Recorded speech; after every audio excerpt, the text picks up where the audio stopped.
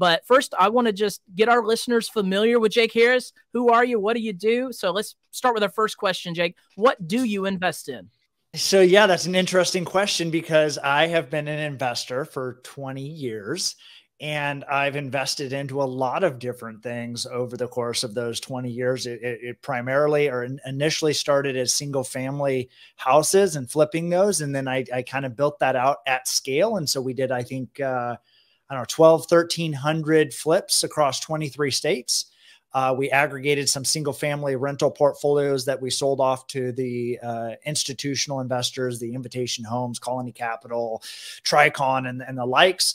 And actually I got kind of a job offer to run an acquisitions for one of these big funds because they said, hey, the portfolios we bought of yours were some of the best. And you know, maybe there's an opportunity to run that. So I actually, you know, felt like that was my tap on the shoulder to go run and set up my own private equity real estate company. And so since that time in the last 7-8 years has been primarily focused on commercial real estate.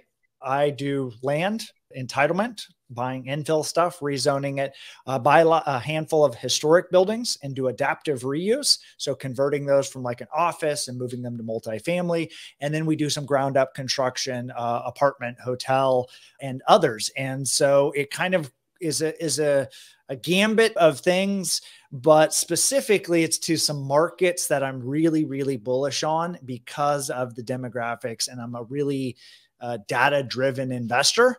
And so I am very bullish on the market. And then I'm looking for good deals, a little bit more agnostic to the specific deals in those particular markets. And that is mostly Central Texas.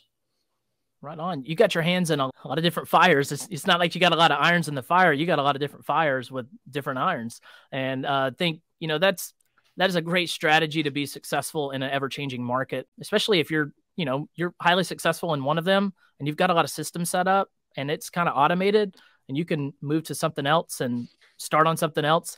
Love the idea of what you're doing with the mixed use and redeveloping something old and making it new. And I love that idea. I think it's a great idea. I wish I had the tools and tricks to do that. I can learn. I'm going to read Catching Knives and figure out how I can implement that into mine and my wife's business here in Georgia. So you answered that a little bit at the end in Texas, but you also said you've done work over 23 different states. So where is your primary focus of investing? Yeah. So from that, you know, people say, hey, you do a lot of different things. Well, really, it depends on the investment bucket that we're investing out of. And so that is oftentimes led with an investment thesis in our business plan. So sometimes these are cash flow. These are long-term holds. These are, you know, ground up projects. And so those individual collective group of investors, you know, are kind of driving that overall business plan. And so that was one of the big things that I discovered is initially being kind of opportunistic and just trying to find a good deal was what got me into real estate. And so I was actually casting too wide of a net. Residential and single family houses were like the easiest thing to get into because I could, on my own money, invest into them. And then as I kind of scaled, I need to bring on a few other particular investors, specifically, you know, in 2012, Blackstone came into the market and, you know, really started buying, you know, Invitation Homes started buying a lot of houses at scale, hundreds, thousands of properties, and they were actually paying over market value. So if a house, and I'll give you an example, is a $200,000 house at the time, that's what it was worth. You know, they were coming in and paying $250,000 for a house. And it was like, this doesn't make sense. Like, why would you pay $250,000 for a house that's only worth $200,000 and you still had to fix it up? You still had to do all of these other things. And really what I go back to is they were playing a different game. They were investing on an investment in a business plan that was based on a previous peak price. And so they're like, we're willing to pay up to 70% of previous peak price. So if that home was previously worth $500,000, we'll pay up to $350,000, you know, at all in cost. and be great because we think it's going to shoulder off of that previous high, go to there and go above that. So even though today's pricing was $200,000, they didn't care about what today's pricing was. They were buying things kind of by the pound. And so that is, again, part of it goes back to is understanding your business plan in which you're going to ultimately kind of execute. It gives you a lot tighter constraints of what you can and cannot do within your investment theories. And this is what I talk to a lot of people about is you need to first define what you want to do.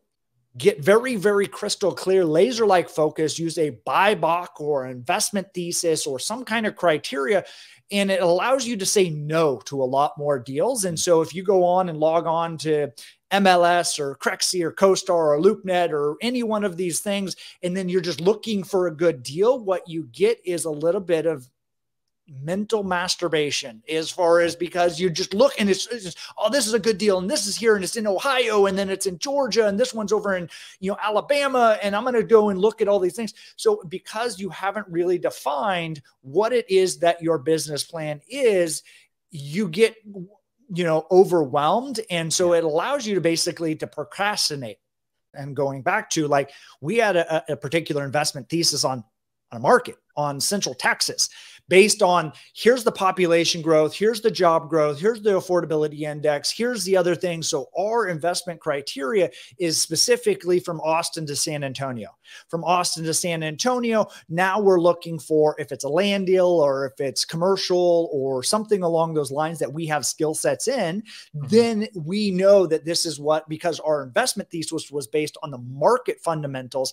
And that was really based on, if you and just invest in like the top performing market from last year, like you have a 98% chance of success just reinvesting into that market. And I've seen this and done this in the past. I overpaid for assets, not because I wanted to, but the market momentum actually moved it. And so it's like, you can be Michael Phelps of swimming, Michael Phelps, and you're trying to swim against the waves, against the current.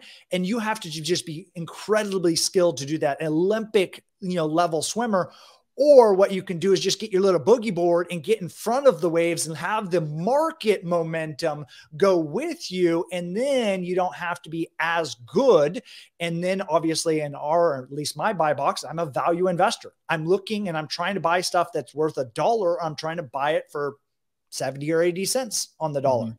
And then that's where it's kind of playing out to. So Central Texas, San Antonio is the market that I've been really, really focused on the last several years. And that's kind of adapted and changes as the fundamentals of real estate have changed, as interest rates, as population climbs have moved around.